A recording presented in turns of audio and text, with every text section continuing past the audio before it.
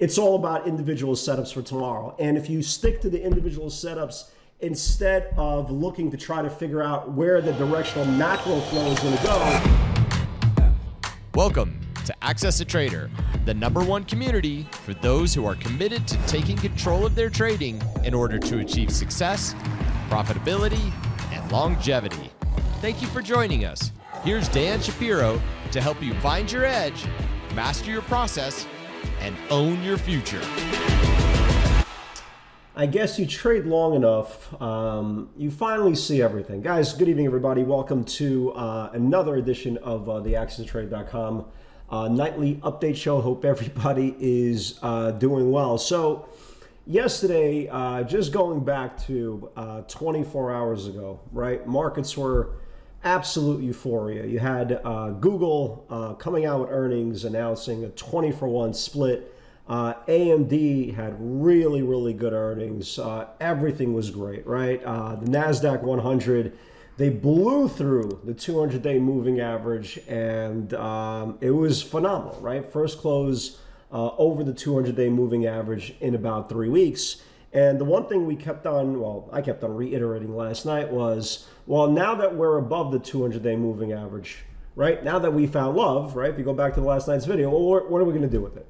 And we got our answers very, very quickly. So the NASDAQ 100 comp was up about 300 points right from the word go. I tweeted out this early, I go, how crazy is this? Google is up 300 points pre-market on 100,000 shares traded. Right? Absolutely insane.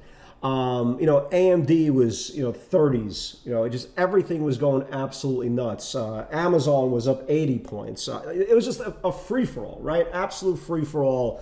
And the question was, it's not how much we're going to be up today. It's how much are we going to be up today?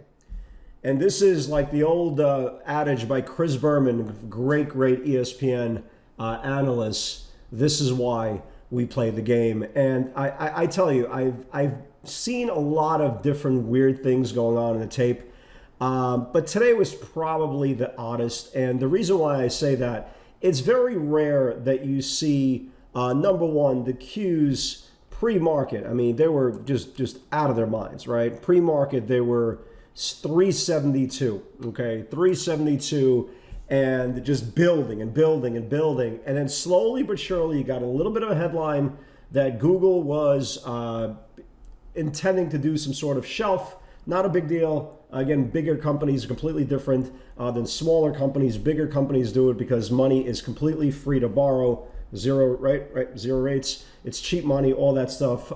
Small companies do it because, well, they have to hold on and have to leave the lights on. It wasn't a big deal, but slowly but surely, everything got pulled, right? AMD got pulled. Google was starting to get pulled. Everything was getting pulled. Tesla couldn't find a bid. And then slowly but surely, everything was going red. And the NASDAQ, not only did they give up, their gains, right? Give up the big gains and $6 away from the 200-day moving average.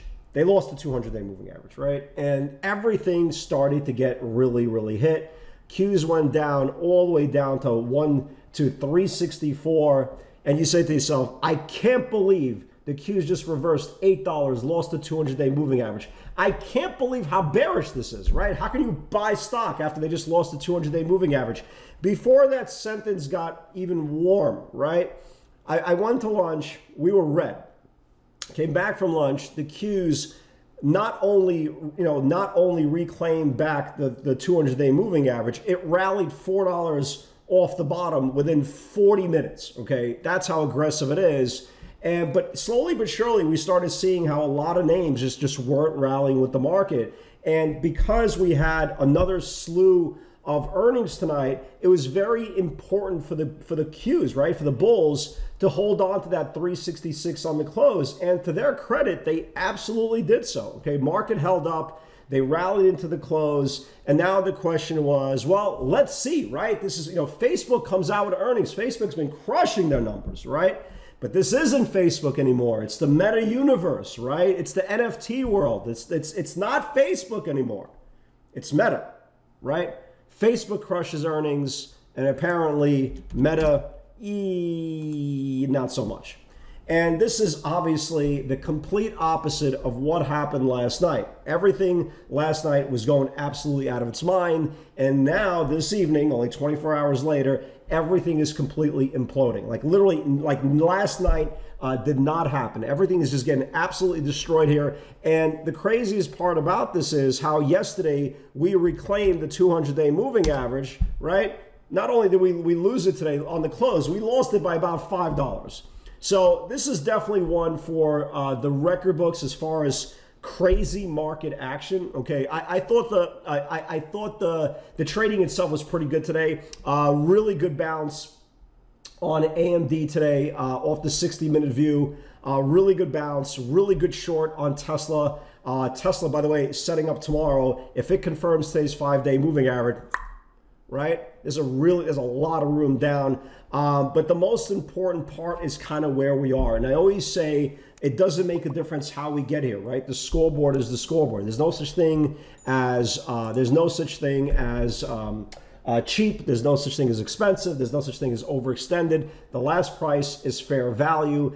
And now the bulls are in such a weird ass position that not only did they have to fight to get back to the 200-day moving average, they have to fight literally everything that we lost today, yesterday, and then some just to get back to the closing price today. So crazy. So let's review.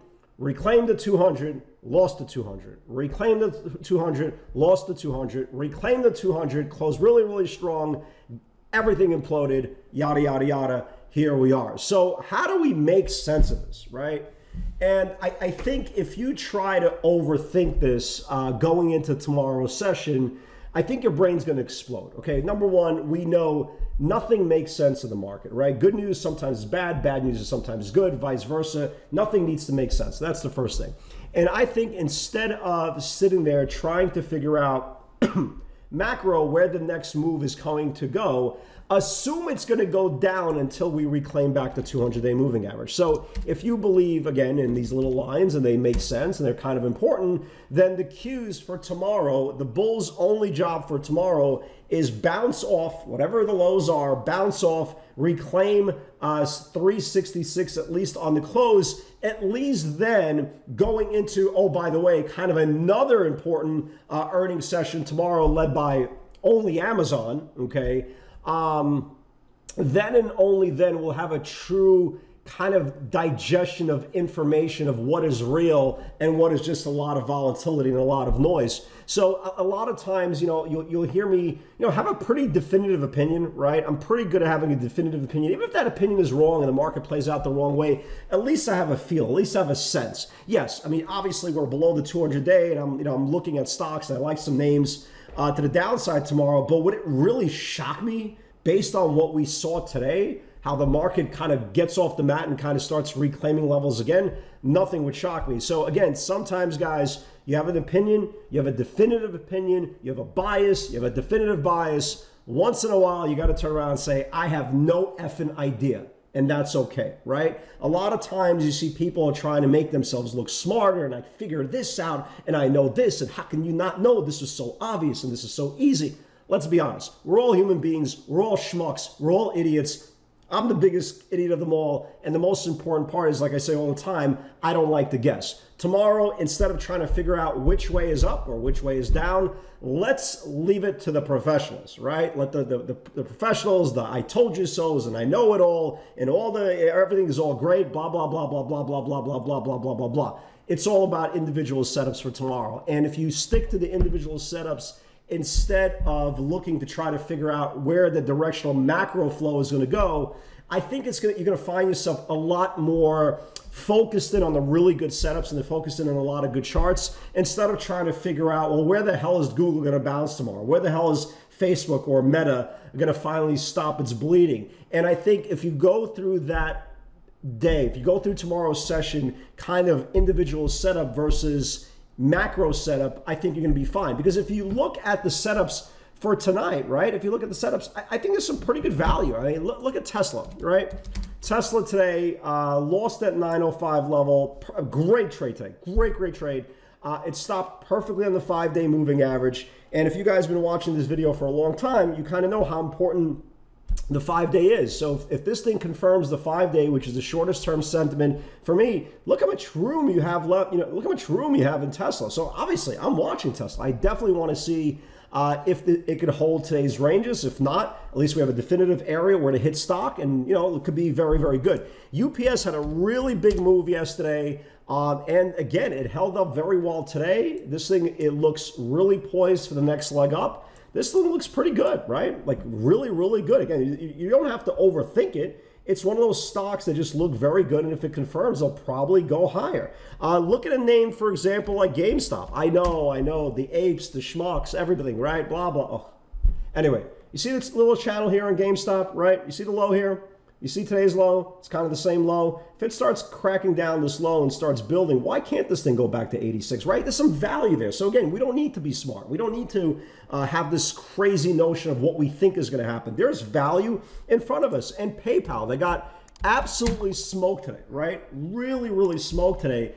If this thing opens up today, it opens up tomorrow and gets stuffed at 60-minute supply, it's going to go red at least once, right? And if it starts losing today's channel, despite it being on SSR, you could probably get a second day very, very aggressive pull. So going into tomorrow, I'm delta neutral. I have no idea. I have no opinion. I am not smart enough to figure out what's going on. The market is crazy as F, but it's tradable. And that's the most important thing. So if you take a deep breath and concentrate on the task at hand, the research at hand, instead of the almighty noise that's surrounding by social media and television and everything else around you, it's much easier to navigate instead of having a broad opinion that anything could possibly happen. Guys, have a great night. God bless. I got my son's basketball game. And with God's help, I'll see you all tomorrow. Take care.